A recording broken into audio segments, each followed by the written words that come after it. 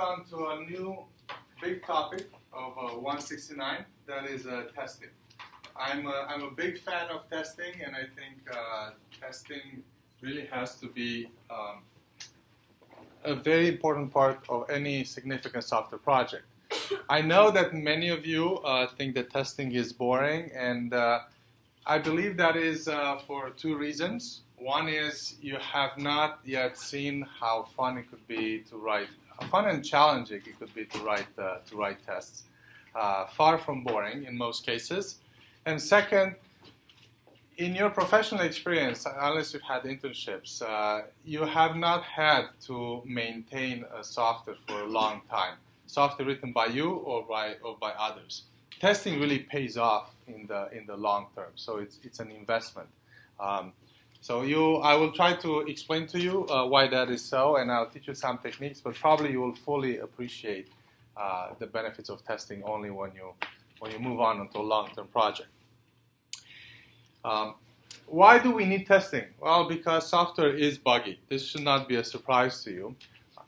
What's surprising, though, is that the number of bugs in software it's fairly similar across many software projects. People have done studies, and they have found out that in mature software, you have between 1 to 5 errors for 1,000 lines of code. I certainly, when I write software, I have more than that initially. And then hopefully, by the time it gets mature, we get down to that. So in prototype software, you have definitely more than tens of bugs probably per 1,000 lines of code. I have an example for which there have been published numbers. Windows 2000 had about 35 million lines of code, and at the time of release, they had 63,000 known bugs. And this is at the time when they decided that it's good enough to release. Windows 2000, it's a bit notorious because it was very late due to the number of bugs it had. So when they got to this number that I believe it's definitely lower than they had before, they decided to release. So that adds up to about two bugs per 1,000 lines. But finding 2 bugs in 1,000 lines is one thing, but finding 63,000 bugs in 35 million, it's another thing. Now, of course, in that 35 million lines of code, there's code that everybody runs, probably doesn't have many bugs, and there's code that only applies to very strange scenarios where probably most of the bugs are. But anyway, in general, 100% correctness is really not feasible, or it's very, very expensive for most projects. And for most projects, it's not even worthwhile to go there. So nevertheless, we have to try to find as many bugs as possible. And there are many ways in which people have tried to find bugs. Different approaches to validation. Testing is the one that we will look at for the next few lectures, and is the one that I expect you will use heavily in your project. Testing is simply running your code on some synthetic manufactured inputs for which you know what the software should produce, and then verifying that indeed the software produces those results. So testing has the advantage that it's actually fairly easy to run your code, especially once it's ready. If you have the whole code done, you can test it. What becomes hard is how do you run tests when you're only 10%, only 10% of the project works. That's where the challenges are. Let me ask you, what do you think are the limitations of testing? Why isn't testing the only thing that people have considered doing for validation? I guess your test can only test for so many things, so it's kind of biased, I guess. It can be, at least. It only covers what you thought about, but what you didn't think about is not going to be covered. Okay, so both of you are saying that testing is not going to cover all of your program, and that's true. Now, people have thought of ways to kind of work around that. For example, random testing.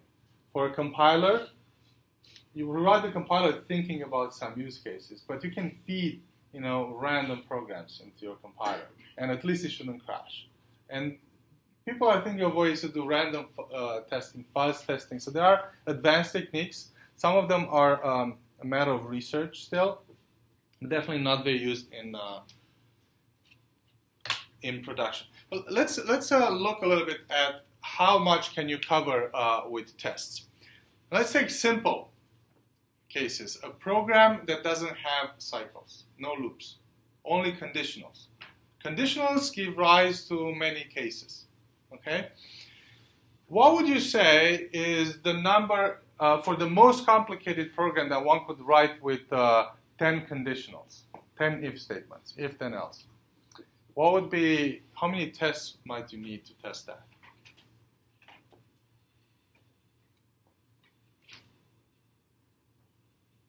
I want more people to think. There's a little program that has 10 conditionals. 10 choose 1 plus 10 choose 2, etc. Why do you say this? Because one of the conditionals, so is there more to it, or? Yeah. Okay. The whole series? Any one of the 10 could pass, or any two of the 10 could pass. So, how they interact with each other? Like if you have like 10 statements, you want to check if the first and the second, if the first and the third, all the different combinations of the if statement that can be true or false, and then see how it affects the program. Yeah, but what if the program is written like this? So if true, you go here. If false, next conditional. So this is how you write your program. So this is a way of writing a switch statement, if you want. How many cases there are?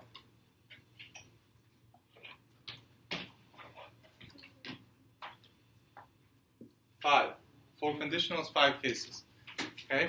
So this is the simplest way to use conditionals. What's a more complicated way to use conditionals? They're independent from each other. Independent from each other. So, indeed, you do something based on that conditional, and you come back.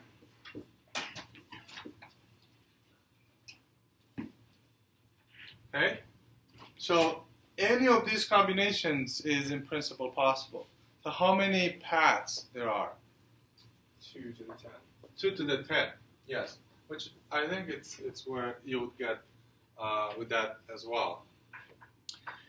Okay, so exponential. And this is for the programs without loops. Programs with loops have an infinite number of paths. Okay, so don't even think that you can write exhaustive testing, at least with respect to this kind of measures. What we will do in about 3 lectures or so, we will look specifically for how to measure how much a given testing suite has tested your program, a numeric measure. And that kind of tells you are making progress, or how far you are from the maximum. Okay. So that's the problem with testing. It's fairly easy to get started, low bar, but it's impossible to go to the end. So the other thing people have tried is reviews. Reviews are actually extremely effective. And what I mean by reviews is, for example, code reviews. When you commit code, one of your colleagues is reading over and making sure they don't spot any mistake. Paired programming, this is something that we haven't really discussed, but it's a technique whereby 2 colleagues actually sit side by side and program. One typing, and the other more kind of watching over, thinking ahead, and then they swap roles. So if you want, it's live code review. These are all ways to kind of find bugs. And they could be very effective, especially if they're done well. The problem is that they're kind of informal and uneven, and it's quite possible that if one person made a mistake of reasoning, the other person will be led kind of down the same path, and both will actually miss one case. That's possible too. I do want to, before we go on to discuss more about testing, I do want to cover two very powerful techniques for finding bugs. One is called static verification. And the word verification here suggests something that tries to be exhaustive. And in fact, static verification often tries to be exhaustive. But I do want to emphasize this word static. Static comes from the compiler world, from programming language world. Something that is static about a program is something that can be obtained by reading the code. You don't run the code. Running the code is dynamic. Static is reading the code. So the type checker is a static analysis. It's a static verification. It verifies by reading the program. Okay? What do you think are the advantages of writing a tool? And this is more than just code review. This is writing a tool that reads your program and tries to analyze all of these cases. What do you think are the advantages and disadvantages of static verification?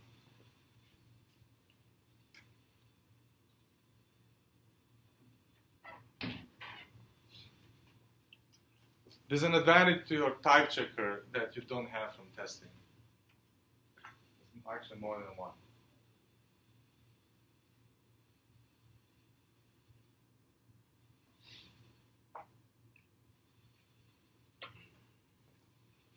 It can cover almost all the possibilities.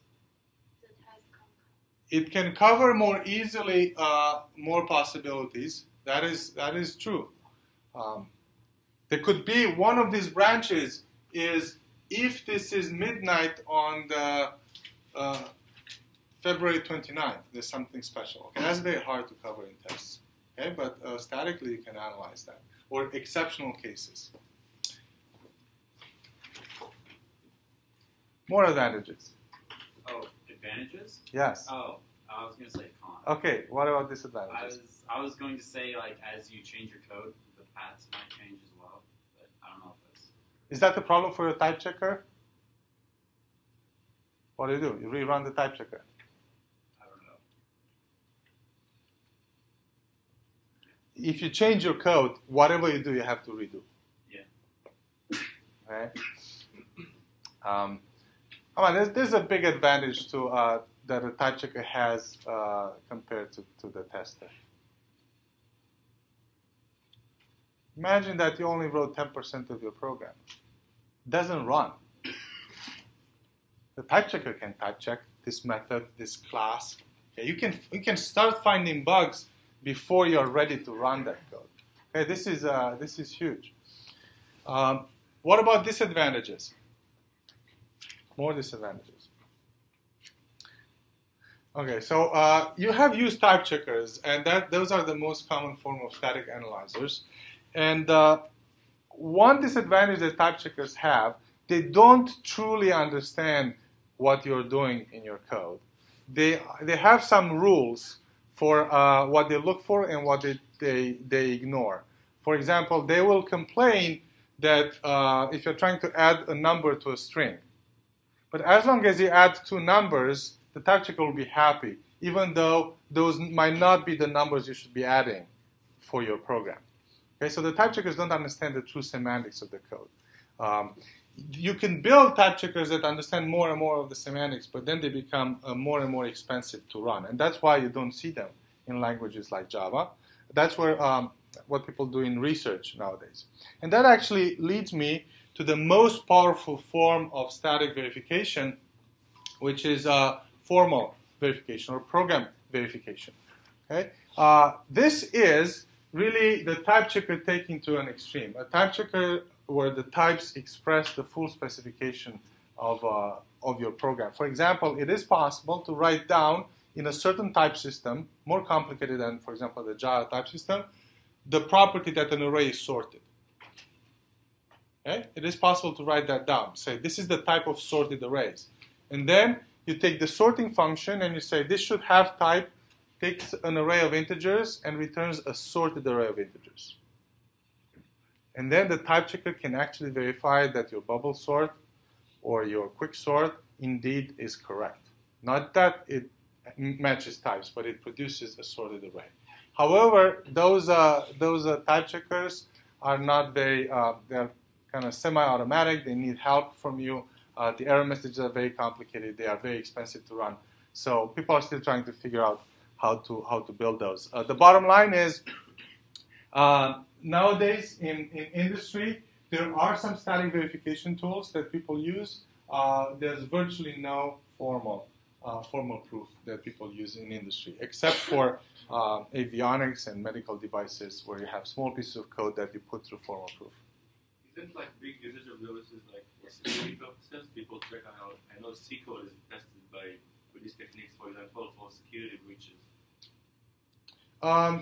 For security, you do a combination of static verification and testing, actually. But I think I didn't understand the beginning of your question.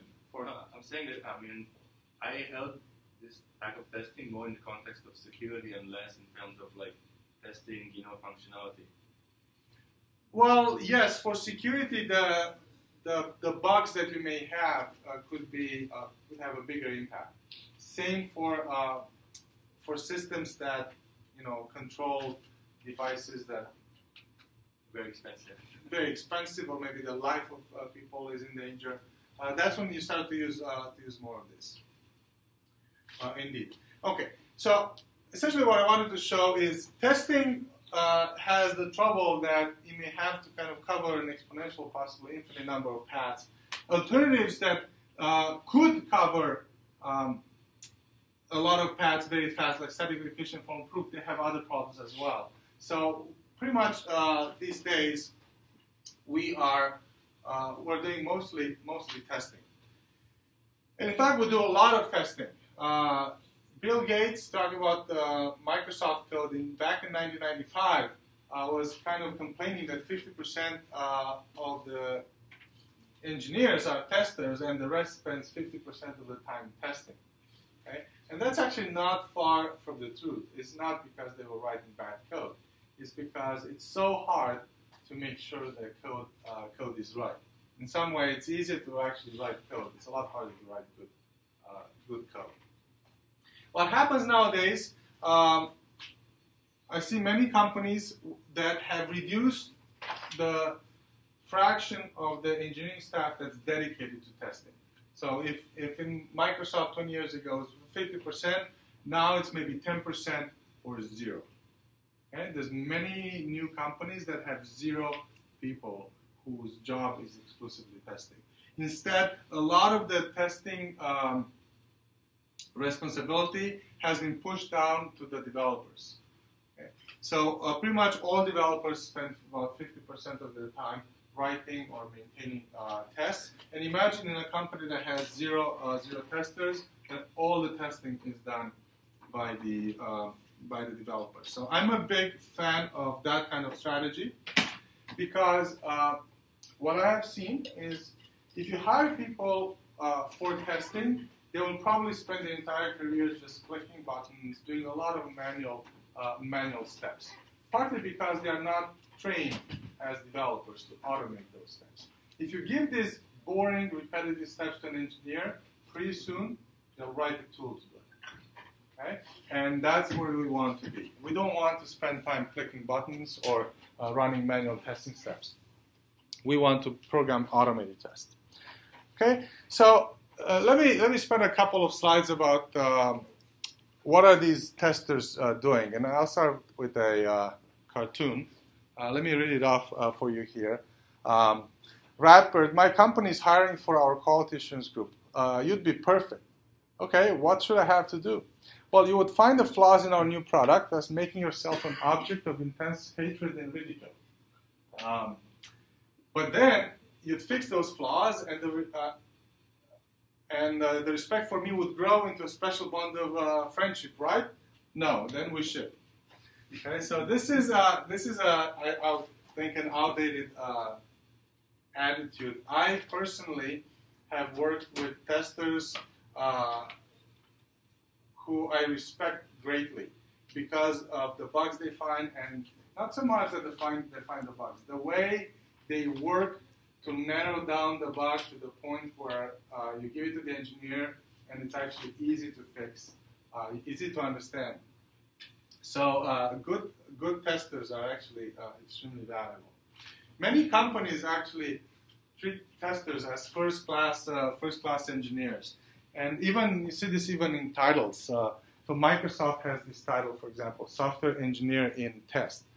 This is a developer whose task is mostly to write testing infrastructure and automated tests. And as I said, there's many companies nowadays who don't even, and everybody writes tests, and there's no testers per se. Now, as I said, it's very important, it's very useful typically to push down to the developers the development of testing and the responsibility for testing, because two things will happen. One is they will actually be writing test infrastructure in addition to writing the code. Furthermore, it turns out that if you have to think about how the code will be tested while you're designing the code, you're going to be designing more testable code than if you write it thinking only how it will run in production. Okay? Then you may discover by the time you are done that the code is wired together in a way that it does run in production, maybe in a data center on big machines, but you cannot run it in the small for testing on one machine. Those problems are very, very real. So that's why it's important to think about testing while you're developing the code. And the best way to do that is to do test-driven development, which means that the development of the code, the design, is actually driven, informed by the tests you have to do. So we'll be spending a lecture next time on test-driven development, and I will show you live how we do test-driven development in one example. Okay, several kinds of testing. And we see here on the left, we have the various stages from the software process. Looks like a waterfall, but this really applies even to agile programming. And here on the right, we have tests that match various stages. At the highest level, you do requirements and specification analysis. The tests that go with that are acceptance tests. So in some way, you should write acceptance tests along with the requirements. We've gone through that. Okay. Now, of course, you will only be able to run these acceptance tests once you close the cycle, but you have to prepare them ahead of time. For the various design stages, you write various kind of granularities of tests. For corresponding to the architectural design, you're going to write or you're going to design a system test. A system test is something that puts the entire system together. A real database, perhaps running on its own machine, with clients, with servers, and you make sure not only that the individual pieces work together, but that they actually talk together as required. And this is perhaps where you will be doing your performance tests as well. Then you have integration tests, module tests, and unit tests. And they correspond to kind of lower and lower, finer and finer granularity of your code. One thing that it's actually somewhat vague is what is the exact border between a unit test, a module test, and an integration test, and so on. So I personally, in my work, I don't use the terminology of module tests. We have unit tests and we have integration tests. Integration tests, as soon as you put together more than one piece of your system and run more than one piece together, perhaps it should be called some sort of an integration test or functional test. Okay. The good news is that the techniques that you use for unit testing and integration testing often are very, very similar. Because even small things, it may be a function, in order to run, it may require other functions. So it's even though you're only testing a small function, perhaps you need to integrate it with more of your code to test it. Let me just summarize them briefly, and then we're going to spend the rest of the lecture talking about unit testing in more detail. So unit testing is typically focused on verifying a single method or sometimes a pair of methods in a class. And you should write as many unit tests as possible because the smaller the granularity of the test, the clearer what the test should do, the easier to debug. And when the test will fail 6 months down the road, it's going to be very easy to know what's broken in your code because the test only looks at very small parts of the code.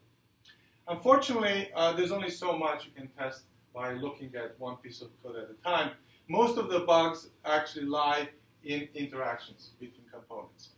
So we actually spend most of the time writing functional or integration tests. These are running more than one component along with their interaction. And these two kinds of tests. This is what most teams would expect the developers to actually take care of fully.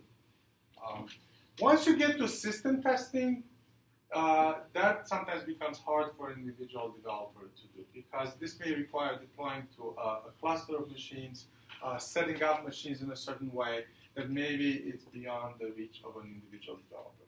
But these should run on the development machine at any time. System testing is where you do also performance testing. Performance testing, by its very nature, requires a large scale. So either many machines and a lot of load. So typically you can't do that on one machine. At Conviva, this is what we're using dedicated test teams to do. Developers take care of all the unit testing and functional integration testing, and pretty much we find most of the bugs in here. But if somebody needs to run a longevity test for 24 hours with a lot of load on the machine to verify, if the memory usage increases or something happens, that's when we have a few dedicated engineers that have big clusters to run it on. Okay, so these are the three granularities of testing. There's also acceptance tests. These are mostly run by, we have manual testing, not the team, but a few people who do manual testing, and our product manager often, before the release goes out, will do acceptance testing against the requirements. At an orthogonal kind of dimension, there's regression testing. But regression testing can be at the unit testing level, functional system, or anything. Essentially what this does is, as you gain more experience with your project, you find more and more bugs, which you record in your database, and you extract regression tests for each. So you make sure that a bug that you had, 2 releases ago doesn't appear again. Because if you don't do that, chances are they'll come back. Okay, so let's get moving into unit testing. I assume that all of you have used unit testing to a certain extent, but I want to make sure you understand even the finer points. So I will cover in principle the xUNIT family of testing frameworks. This X really is a placeholder for your choice of language. The first one that was created was xUNIT for Smalltalk in 1989 by a guy named Kent Beck, who is actually pretty famous in software engineering. He is credited for a lot of development of agile programming and design patterns and so on. So he designed xUNIT, a small testing library for Smalltalk, and it was designed in such a way, well, first off, it's actually fairly simple in principle, but it was designed in a way that the principle is language independent. And people have taken it and have implemented the framework for other languages. So JUnit, the Java one, was created somewhat later, maybe 10 years later or so. And nowadays we have actually about 70 versions of this xUNIT test framework. And the good news is that if you learn one of them, it's pretty easy to pick up another one because the concepts are fairly simple and similar across languages. In fact, I have built a couple of these for languages that didn't have them when I had to do programming those languages. It only takes a couple of days to do it. There's a nice quote that I like here from another famous person in software engineering. Never in the annals of software engineering was so much owed by so many to so few lines of code as this testing framework. Because it's actually not very big, but it's very powerful. One thing I would like to point out for the rest of this lecture and a couple more lectures that come, there's a very, very nice textbook by Messarosh, xUNIT Test Patterns. It's a thick book. As you may think, why didn't a thick book for something so simple? It's not the framework itself; it's how you can use it. That's actually quite interesting. So I'll be using this reference, and I will make references to the reference by these initials UTP. You'll see that in my slides, UTP chapter 5, chapter 6. So if you want to follow up and read some more about these techniques, I invite you to pick up this book. It's really a very nice book to have as a reference. Okay, let me introduce some terminology here that we'll use for a couple of lectures. When we test something, we will refer to the portion of the code that is actually being tested as the system under test.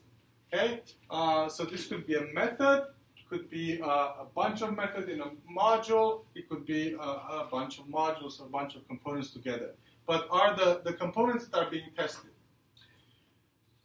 This terminology distinguishes this portion of the code from auxiliary code that you need to run the test, which we are going to call as dependent on component.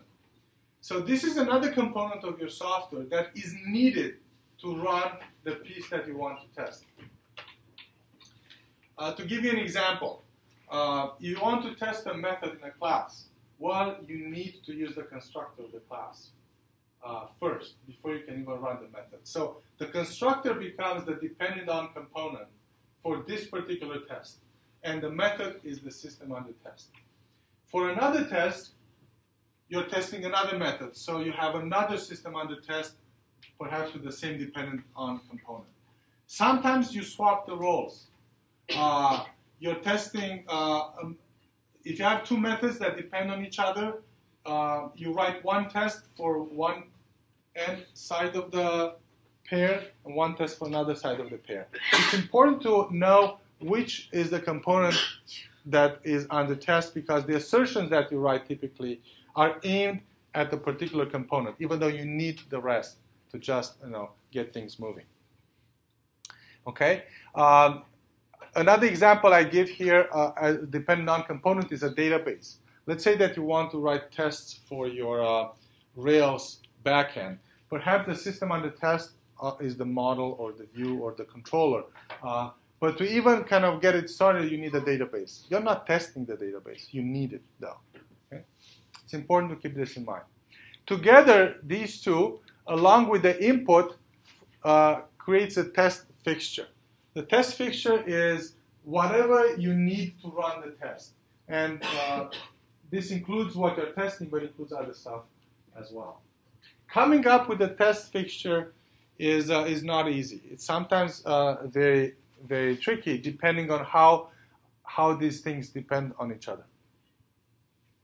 For example, if you write your code to talk directly to the database, okay, and the code is a mix of logic that you wrote with communication to the database, it's very hard to actually run this code with a fake database or with a different database for testing. So you kind of have to run the whole package together. And to test, 100 lines, you have to also include another 100,000 lines of database in your test. Isn't it better practice to use like a mocking framework? Yes, indeed. So we'll talk about mocking in maybe 2 lectures. We'll spend the whole lecture on mocking, where you kind of separate. You cut this link here and you replace your dependent on components with some faster, more predictable mocks. Okay. now once you have the fixture, we're going to write our tests in what are called test methods. And you're going to have several test methods, each one directed at perhaps a different system under test, different method perhaps you're testing. Or maybe several test methods for the same system under test with just different inputs. And then we collect the methods in what's called a test case. Okay? So this is terminology from xUNIT. So generally, the test case is a collection of test methods. What is the way you think about this is that you write one test case, which typically is a class, including several methods, for all the tests that share the same kind of setup. So the same kind of system under test, the same kind of dependent on component, you collect them all in the test case, and you write the code in the test case here, shared code, that will set everything up. And then the test method goes on to actually run and assert on the system under test. Okay, so I have next a nice sequence diagram for how the xUNIT, for the sequence of steps in a test, but let's take a break here. A few things that you should know to write good unit tests. So I'm going to show here the interaction between the unit test framework. This is the library that comes typically with your programming language. For Python, it's called unit test. For Java, it's called JUnit, and so on. This is the test case. This is the actual code that you write for testing, specifically for testing. This is where your testing code is written in this class. That's a subclass of the test case class.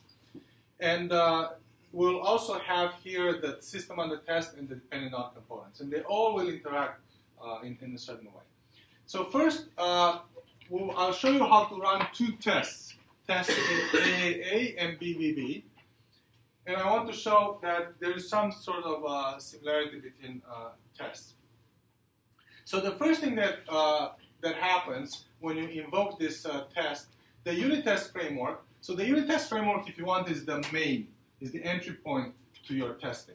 And it will first figure out which tests need to be run, and then goes over each test in turn. And for each test, there's a sequence of steps that are followed. So first, this will instantiate an instance of this test case class. And there's nothing you need to do here. It's all done for you. However, you will write, okay, moving along.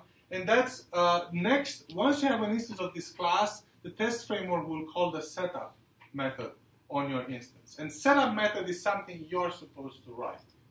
Okay? And it's a shared method, typically, by all the test methods in a case. And it's the method that actually puts together the fixture. Starts up your system under test, the collaborators, hooks them up together. Okay? And typically, this involves constructing or setting up the collaborator, the dependent on component. Let's say this is the database. So you initialize the database or create a table, empty, prepare it for running the test. And then typically you instantiate the system under test. You have to do this typically in this order because the system under test needs to have a reference to the collaborator before you can create it. Okay? And once all of this is done, the setup stage has finished for the test, and now you can actually start exercising this this system that you put together. So what happens is the test framework will call this method called test AAA. So this is a method that you wrote. You pick these names, and in most of these frameworks, as long as the name of the method starts with test, the test framework is going to figure it out and say, well, this is one test you want to run. But it's important to remember that before the test runs, the setup runs. And this is code that you write here to make calls to your system under test. And while you're making these calls, the system under test will interact with your collaborator. Now, let's say that it's writing to the database and it's reading to the database. In some ways, this is part of the test. These are outputs from your system under test, whatever it sends out. And it's receiving inputs from the database. Or maybe it's making a web request to a web API. That's an output. Okay, sending some data maybe, or sending just some request, and this is an input. So notice how your system under test is getting inputs from more than one place. Not just from you, from the test, but it's getting inputs from these collaborators. And that's what sometimes makes it hard to control these inputs. And then typically the test will, towards the end of the test, you'll make calls to your system under test to collect data on which you want to make assertions. Collect the results, perhaps, of this work. And then you write these assertions, and that kind of ends the verify stage of the test. And then the test returns. So notice, test starts here and returns here. It typically has two stages, exercise and verify. This is where your assertions are. And then the test framework will call this method called teardown, which you can optionally implement. And teardown should really mirror setup, except in reverse. It should kind of undo all of this setup. So it will typically destroy or clean the system under test, and then the dependent on components. The idea is, okay, and then teardown completes. And then the whole test has completed. So this is the life cycle of the test. Even though very often you put your energy into writing this part here, the test, you should know that there's a setup stage and the teardown stage. The important thing to remember is that teardown and setup are run for every test. Okay? And the idea is that a test should leave the system in a clean state for the next test. And that's why, for example, we destroy and clean the database. Okay. Any questions? No? Yes? Did you just say that teardown is usually like automated for us, but we don't have to do it ourselves? The way you think about it is that whatever setup does, teardown might have to undo. So if you don't have to have a setup, you don't have to have a teardown. If for this test everything is very simple, if it's really a unit test, okay. But if you need to put something in setup, then some of those things may need a counterpart in teardown. For example, let's say that setup will create some files on the disk ready for the test to use. Okay, then teardown should really be deleting the files.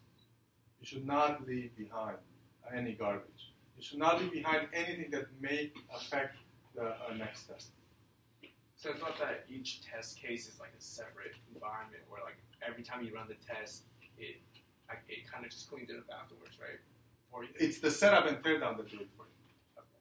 Now, if you're, let's say that you're in Rails or in Django, and you're using their test framework, which is really a special version of the generic Ruby unit test or Python unit test, then in Django, they have written some setup for you that will create a new test database, empty, with the tables created, but no data in that. And they've written a teardown that will clean them up. If you need to do anything else on top of that, you should clean up after yourself.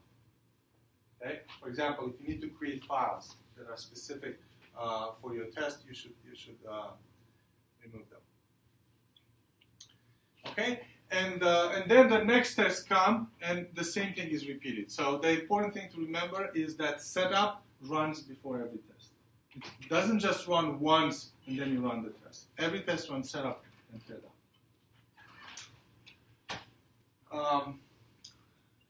Okay, so typically you write the tests in a class in object-oriented languages, and you can override the setup and teardown methods. I'm saying override because these methods exist in the superclass, this test case class, and they do nothing typically. But if you need, you can override them. And then you add to the class the actual test methods. In most languages, if you start the name of the method with lowercase test, and then whatever you want afterwards, is going to be collected as a test to run. And typically, they'll run in alphabetical order. Many languages that have annotations give you a bit more flexibility. For example, this is in JUnit. In JUnit, you can pick the names of the tests however you want without this test prefix, as long as you put this annotation next to it to say, this is an actual test. And you have to do this because your test class will have setup, teardown, test, and helper methods. You may have helper methods, something that's used in multiple tests. It's not the test per se. So that's how the unit test framework will find the methods. I remember there was a question on Piazza when you had to write functional tests, how the test framework finds them. Have any questions? So typically these test methods do not have arguments, okay? Because the test framework invokes them and doesn't have arguments to pass them. So they should actually prepare everything they need internally. Okay, so let's look at a couple of examples of unit tests to see some of the techniques that you could use.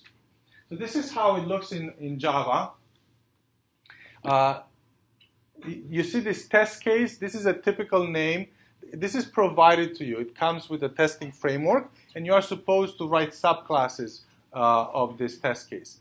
And in fact, these test frameworks comes with tools that will go over all the files in your project and find all the subclasses of test case, and that's how they collect what tests to run. This is the name that you pick, vector test, and presumably this is a collection of tests for the vector class. Okay, so one technique that I use, I name my test classes using the name of the class I'm testing following by test. If you do it like this, then in an alphabetical listing, I see the class with the test class, one next to each other. It's convenient. I find it convenient. The test case, you may want to have these instance fields like fempty and ffull, which they'll be set up in the setup. But keep in mind that every test will have to run setup. So it's the setup's responsibility for initializing these for the test. So typically, there's a constructor that's implicit. We don't typically use constructors in xUnit. And the reason, presumably, I think might be that in some of these languages, some of these 70 languages to which the framework has been ported, there's no notion of constructors. So they have explicitly created this setup method with a very clear name that's the same across many languages, where you are supposed to do your initialization, as opposed to relying on the constructor. If this were a framework specifically for Java, one could imagine putting this in a constructor, but it's not. Okay, so this setup method, what it does, it prepares an empty vector and a vector named ffull to which it adds 3 elements. So presumably you're going to write several tests that make use of these two vectors, and you start them all, you initialize them all in the same way for all tests. Okay, so this is actually quite common. So notice that these are unit tests for the vector class. Vector class doesn't have any dependent on components. So there's nothing really to set up in terms of a fixture. Nevertheless, you're still preparing, if you want, inputs that are common across many tests, as opposed to copying this code in every test over. So one technique that's actually quite useful is you may be tempted to construct a complicated input here with complicated numbers, thinking that maybe you're going to find more bugs if these numbers are more complicated. I generally try to find the simplest setup that's going to allow me to exercise the corner cases that I want. And for example, I prefer smaller numbers because when I'm debugging the test, it's easier to think about them, easier to spot them in the test output, as opposed to putting some random looking numbers here. sometimes when I do interviews and we discuss a programming problem, at the end I ask, so how would you test this? How many tests would you write? What kind of test data would you have? And some people, no, they exaggerate here. Oh, I'm going to have 1,000 integers with random looking values because then I'm going to be covering more cases. Well, but debugging a test with 1,000 integers, it's a lot harder than with 3. And actually, most of the corner cases you can exercise with 3. So try to keep your test as simple as possible, having in mind the corner case that you are actually attacking. And here's an example of a test. So it starts with the name test, and presumably I'm testing the capacity feature of my vector class. And notice that I'm starting the test assuming that full is initialized as before. However, for this particular test, I'm adding 100 more.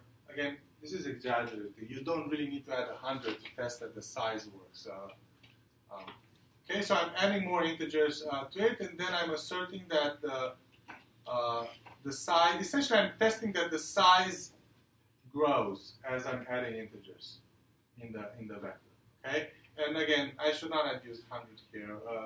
1 would have been enough to verify that the size grows. But you're checking, you're checking basically for the same condition every loop iteration, which is kind of weird, right? No, sorry. The loop only has one. I, right? With still true instead of 100? No, this is not in the loop, the assert. The assert is not in the loop, it's after the loop. So I'm adding 100 elements, then asserting. Okay, I should have just added 1. But one point here is that I put some common setup in the setup method, and then each test does more setup before it can do the assert that it actually carries out. Okay, so this is the verify stage. All of these xUNIT libraries come with a pretty rich collection of assertions, and we'll talk some more in a few minutes. Okay, actually, let's talk about assertions now. There's a certain technique for writing these assertions, even though it seems like such a boring thing. If you write this assertion, assert true is the basic assertion, and we'll evaluate this expression, and if it's true, it moves on. If it's false, it aborts the test. And it prints this, assertion failed, gives you the line number, and it tries to be helpful and says expected true but was false. Okay? And imagine that you run these tests in an automated setup and you get email like this. Some of your colleagues has changed this size method, and you are the owner of this code, so you're getting an email with this message. And so you look at it and say, wow, clearly the test failed, but there's no indication here of how it failed. So clearly this number is not equal to that, but is it because the size is too small or too big? We don't know. Okay? So that's why there are many assert methods. And pick the one that's most precise for your needs. A very common one is assert equal, or sometimes called assert equals in some languages. And to this one, you give the two sides of the equality. So you don't put the equality in the expression. You let the assert function do the comparison. And this will allow the assert function to print this message. It expected 103 and was 102. This is a much better message than above, because it tells you that you're losing some count. You're losing values. The size is too small, and it's small by 1. And that might actually give you enough hints for knowing where to look. Even better, these assertions can take messages. So take the time to invest in writing this longer sentence as opposed to that, because the message is going to be more clear. It says new length, which it takes from here, was expected 103, which is this, but was 102. And if you get lots of these, it's a lot easier to figure out what's going on than going to the line number and so on. Okay? So, questions? There are literally tens of these assertions that come with these libraries. So look through them and use the one that's most helpful. But sometimes, this is an example. Equality approximate equality. Okay, assert almost equal. You give an expected value, the found value, and a gap, and it's going to do this kind of range comparison. Because sometimes you're not sure, the test is a little bit non-deterministic, and you're not sure exactly what the value would be, but you know it should be within this range. And feel free to invent your own assertions that are maybe specific to your problem. So, for example, if you want to look for this needle in the haystack, look that this string appears in this output, let's say, you can write an assert string contains. This one can give you a nice error message when it fails, saying, oh, I'm looking for this, and you gave me this, and it's not there. And if you see the string you're looking for and the string, the actual output, you may figure out exactly what the error is. Perhaps you're looking for something too specific, or something wrong, or it's perhaps written with different capitalization. If you use something like this, it's going to say expected true, but was false. So you have to fire up a debugger to figure out what's on. Okay, so that's about the assertions. Actually, incidentally, assert string contains, it's part of every of these xUNIT libraries. But sometimes you need something that's really very specific to your project. So how do you write these tests? Typically, you write one test per method, or one test per case, per use case of a method. For example, this one is testing the clone method. You're cloning the full, and you verify that it has the same size, and you verify that it has integer 1 in there. Now, as you can see, these assertions are partial. You don't assert here everything that you know should be true, because you're not asserting that it contains 2 or 3. You figure out if there's a bug in clone, probably you'll catch it like this. If you don't, later on in the life of the project, there's another bug that you find in production that's not covered by your test. Then you expand your tests to make sure you cover that bug as well. Very often, you may want to write separate test methods for the different cases that you want to test. So here we are. Okay, I'm missing a dot clone here. I'm trying to clone an empty vector and verify that the size is 0. But sometimes what I do, I actually put multiple assertions and multiple cases in the same method. This is because I don't want to have too many test cases, and I want to kind of take advantage of the setup in one test case. What do you think is the disadvantage of putting multiple assertions in one test? Which, by the way, some people say you should never do. I should really have one assertion per test. I want more people to think. You, for example. Yes? Well, if one fails, then you want test these afterwards. Exactly. So if you put here 10 assertions, the first one that fails will abort the test, and you won't know what happens with the others. So maybe the damage is a lot bigger than you think, because all of the others would fail, or maybe not. That's information that you have before starting to debug the code. If you understand when it fails and when it doesn't, it already allows you to kind of hone in onto the actual problem. Okay? So cascading failures, debugging test failures is a problem. Nevertheless, I very often put multiple assertions that are kind of related in one test case. Okay, so for example, it's okay to actually change the setup, the inputs that were prepared for you in setup. So this test, for example, removes all the elements from full. And the reason this is okay is because the setup method will be run again for the next test. So all tests are guaranteed to start in the same state, even if one test happens to mess with the actual state. This is very important. One of the worst things that can happen to you is to have a test that passes when you run it in isolation. So you're on your workstation, in the debugger, you right-click on this test, the menu comes up and says, run this test. You run this test, it passes.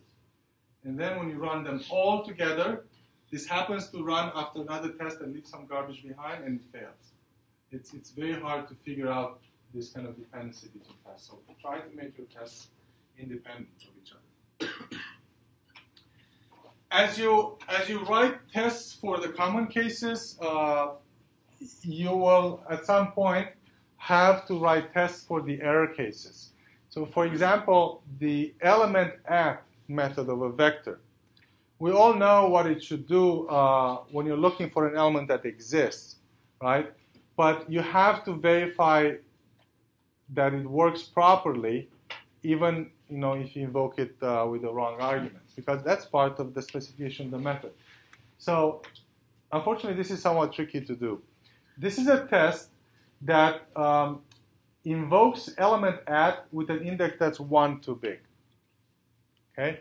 And the specification says that it should raise an exception. However, the test should pass if the exception is raised, and the test should fail if there's no exception. So you have to kind of revert the normal behavior. The way you do that is you put a try-catch statement, and if the exception is not raised, the execution comes here, and then you call this built-in method called fail to say, well, I should have seen an exception, and I didn't. And then you're catching the exception, and then if you catch the exception, then the test is okay. Okay? So this is a very common pattern that you will see. But you have to be careful. Sometimes people are lazy and they're saying catch exception. And as long as any exception comes, the test will pass. But what if there's an assertion failure? Well, then the test should fail. It's only the specific exception that's okay. So be very tight to the exception you're catching, because otherwise you'll be masking your real test failures. What's the point of testing for array and X out of bounds? Because isn't that something that it's like part of built into Java, right? Well, I'm testing this this exception. Well, I'm not sure if it's built in Java. Let's say it's an exception that is part of your specification. Whoever told you to implement this vector class told you that it has to raise this specific exception if you're indexing out of bounds. You're not testing the Java system. You're testing your vector class, that it raises the proper exception. So you would only need this if in your spec you specified that Yes. you want it. Yes. Yeah, this is part of your spec. And very often in Java and other languages, you see the value the functions should return and the exceptions you should raise in what conditions. And that's something you have to test. Very often people only test for the positive, for the good cases. They don't test the error cases. So those are just as important. And unfortunately, they are harder to test. As you can see, it's a messier setup. Okay? So this brings me to the question, what happens if a test raises an exception? Either because the assert equals fails, that's an exception, or perhaps your code runs into a null point. Okay? What do you think happens?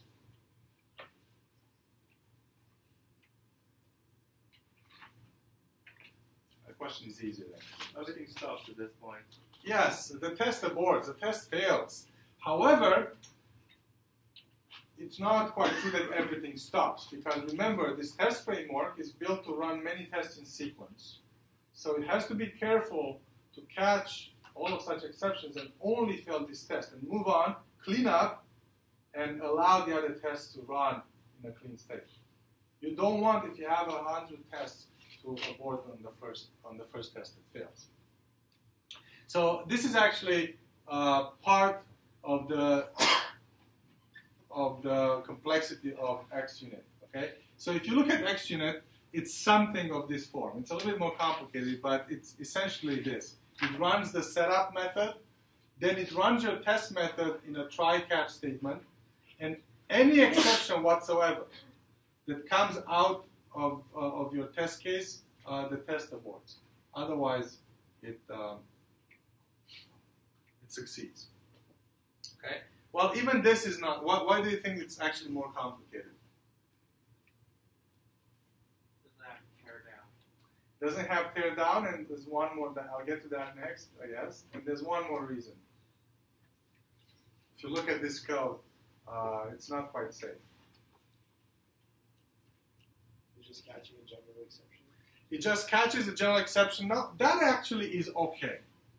Because the convention is that a test, if it throws any exception whatsoever, the test should be considered failing. It returns true regardless of like what it tests. It's enough that the test finished running, it returns true. But that's okay because I should have been clear. This test contains assertions. The assertions result in exceptions, which will be taught here. So this catches all the assertion failures and whatever other exceptions you may have in your code. But it's unsafe because of setup. Setup is a method that it's not written in the test framework. You write it. So if this throws an exception, the whole thing messes up. So there's actually a try-catch around the setup. And then there's the teardown, which I'll go next. Okay. So let's see. I'm kind of running low on time. Review. Yes, I'll do the review in just 2 minutes. Let me go quickly over the teardown because it's the last important part. But it's one that you have to be very careful. And I'll demonstrate it to you through the 5 examples. Imagine that you write a test that uses 2 resources here. Maybe it's a connection to a remote server. Maybe it's a connection to the database. That requires some setup stage. So you write the setup to create 2 resources. You acquire them. And then you write the test like this. Use F, use B, and then release F, release B. The big problem that we have here is that if there's any exception in this part of the test will abort and will not call the release functions. And this may actually leave the system in an unclean state for the next test, and your next test will start to fail. To give you an example, at Conviva, we acquire connections to a streaming server that we use for tests, to stream video to our tests. We only have a license for 10 connections on the server. So if you have a test that actually acquires a connection and doesn't release it properly, pretty soon the 10th test down, they'll run out of licenses. They won't be able to get started. So you can have massive test failure. It's because the test hasn't been enough. So you may think of actually writing code like this, saying try and then use a finally clause. To ensure that if an exception is raised here, then you're actually releasing the resources. So that's actually somewhat better, but still not perfect for various reasons. One is, what if an exception happens on releasing F? Okay, then you don't get a chance to release B. Plus, this kind of pattern is so common in xUNIT framework that the xUNIT framework provides this teardown pattern for writing this code. So generally, you would write it like this. You acquire resources in setup, and you have a matching release code in teardown. So remember, as I said, teardown should match setup. And then you let the test focus on what it actually has to do. And the test framework will take care of making sure teardown is involved. Okay? So let me stop here, and let's do the feedback, and next time we'll continue. Okay?